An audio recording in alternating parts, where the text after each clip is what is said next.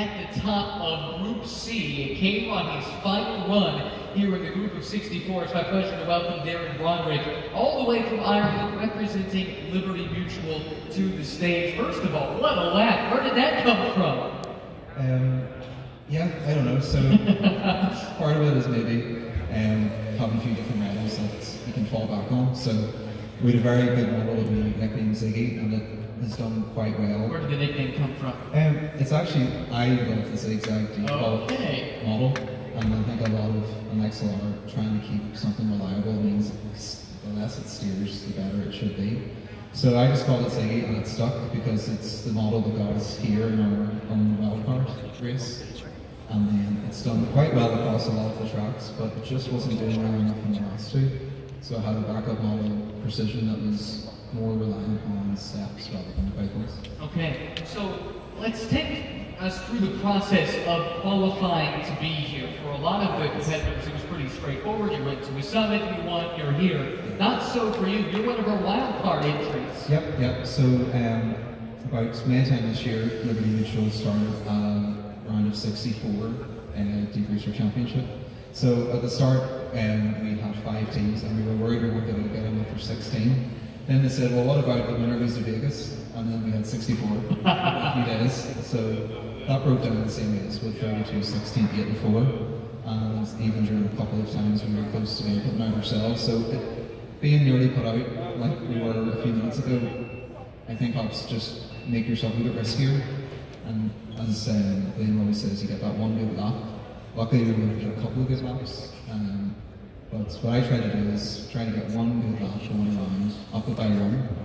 And then, especially this course, it's a lot different. I find once you go past the tricky hairpin at the start, and you make that final right turn, you can really hammer the speed if you can just keep it right before the start line. So that's what I started doing. Now you went into your final race on the outside looking in, but you didn't know that. No, we were banking on the fast lap to get us up to maybe like a low high 9, and then that was actually our worst one.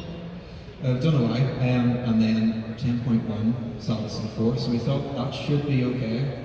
But then after we raced and got that great time, came back and saw that we really actually needed that time. So better to not know, but it just depends how you, if it helps you race in a competitive way. So. Your colleagues were talking to me earlier. This is not the first time you've had your backs against the wall. They said every time it comes to an elimination, it comes down to your final race, and somehow you come through. I've a great memory for all this. Memorize my life. This is the 3rd time we've had to survive running mass on the last lap. Every time it's been more important. So the first one we ran the local Belfast Northern Ireland League. We were dead last out of 10 teams, and that was the first taste of victory that we ran last. And in the last 20 seconds, we got a 13.11, and that won us. So that was really good. And then we had to do the exact same over in Portsmouth.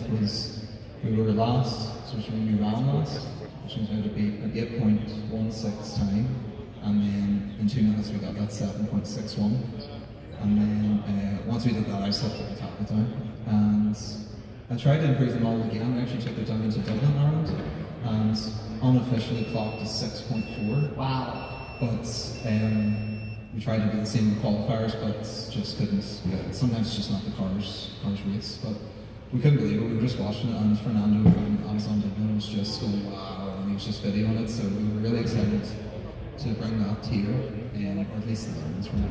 Well, speaking of wow and the wow factor, we were both marveling about what our new world record time looks like. We saw Sola in action earlier today, a 9-second flat lap. Now your lap is tremendous, but you've got the better part of a second to find if you want to challenge what the gauntlet that she's put down.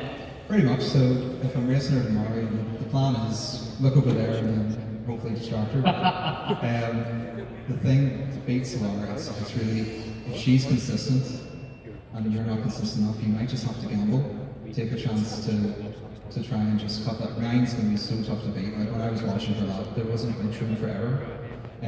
So it's great that she's got 2 world record titles, because when I watched the DeepRacer TV and I first saw the Japan episode, how competitive that was. I was like, wow, these guys are just... Is that part of what hooked you? Oh yeah, definitely. Glenn's interviews, the Amsterdam episode was the first one I watched.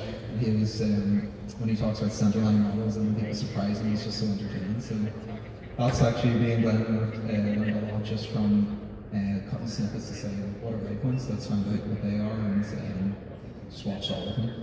So going into the round of 16, it looks like should be pretty safe at this stage with your 9.331 time set a few moments ago. But the format does change; it becomes head-to-head racing. Have you done anything like that before? No, never. And even it actually really is quite dependent on what track we race on. So we got a 10.1, a 10.8, a 9.3. So I would prefer maybe that track, but during the practice one, we managed to come second for the day on that track over there, so hopefully have a bit of luck.